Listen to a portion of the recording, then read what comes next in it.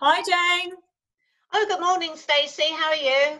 I'm good, thank you. I'm glad Good. we finally got some rain today. Yes, it's actually raining here as well now. Yeah. Oh, brilliant. Okay, Jane. So I know, well, everyone knows that grass is what all horses eat, whether it's hay, grazing, or other conserved forage. But it is largely a mystery to a lot of us. So we're hoping that you can help shed some light on the different types of grass and what their benefits are. Yeah, be delighted. Sounds good to me. Perfect. So we've prepared some pictures and hopefully I'll be able to share my screen with you so we can have a look at them. Okay, can you see that one? Yes, we've got a nice picture there of some Yorkshire fog growing in a field. Perfect, thank you. That's very good. Yeah, Yorkshire fog is an interesting grass. It's very common, but not a lot of people know what it is.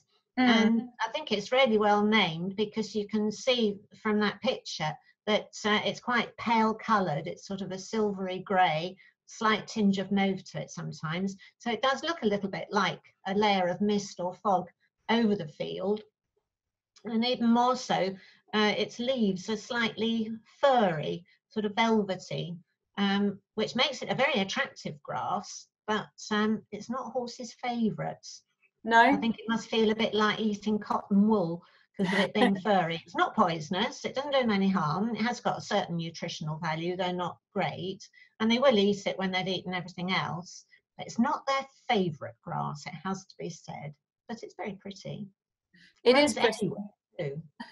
I did go out into the back of my field and pick some samples, so we've got some close-up pictures. I did take these on my white tablecloth, not my bed sheets, as you may think. Glad to hear it. Finding grass seeds in the bed is not a pleasant experience. Can you see that photo?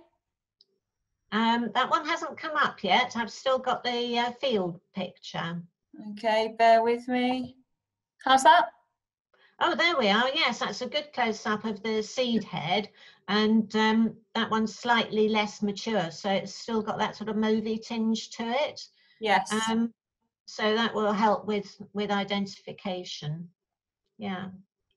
Perfect. And then this is a larger picture with the root as well. It's got quite a long root on it. Yes, but it's not a very vigorous root. It does survive in quite a range of conditions, and you can see its leaves on there as well towards the bottom of the stem, flat sort of pointed leaves, and quite a sort of pale colour because of the furriness of them. Yeah, so that should help people identify them both close up and seeing how it grows in a field. Oh, perfect. Thank you, Jane. And then our next grass for today. Oh yes, we've got some cocksfoot here. That's an excellent plant, you know. It's very vigorous. Its American name is orchard grass, and that's because it's very good at growing in the shade of trees. So it's not dependent on strong sunlight. It will grow in shady areas.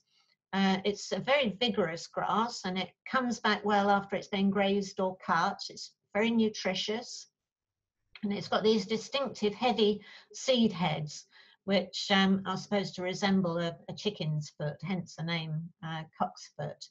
It's drought resistant, quite majorly so. It grows in clumps, has better roots than a lot of other grass, and by forming clumps, it manages to protect a certain area of ground for itself rather than letting other plants come in.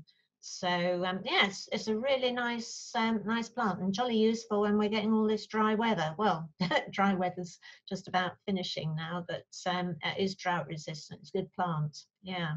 That makes sense because, again, I've got a close-up picture here and I plucked this particular piece of grass from under one of our big trees we've got growing. So it was growing in the shade and it was very tall. Yeah, no, it's a useful plant in that respect, and that picture shows very clearly the heavy clumps on long, thin stalks on the seed head. which is quite distinctive of the cocksfoot. To resemble. It's not. No, you are. There's looking more like a chicken's foot upside down. Yeah. That's where it gets its name from. Yeah. It's it can get quite coarse, and so if it is quite coarse and gone very tall and tough, it can be a little bit difficult for horses that are densely challenged to eat. So your older horses might not be too keen on it, but it's a good forage plant, and it makes nice hay as well. Oh, perfect. And I think my final photo there is with the root as well. Yeah, so you can see that's got a bit more root than the Yorkshire Fog. And you can see it's got quite broad leaves. When it's growing, it can vary from light green to dark green, but it's always a slightly bluey colour. It's not a bright emerald green like some grasses. So a sort of slightly duller colour is distinctive of it, as well as its seed head. But yeah, I do like my cocksfoot, you know. Oh, perfect. Thank you, Jane. You're very welcome. Perhaps next time we'll look at another couple of grasses. Again, one that's useful and one that might be less useful. And if anybody's got any questions, yeah, send them in. Perfect. Thanks, Jane. Thank you for sharing your knowledge with us as always. Oh, you're welcome. got to put that botany degree to some good. Absolutely. All right. Thanks, Jane. Thanks, Stacey. Bye. Bye.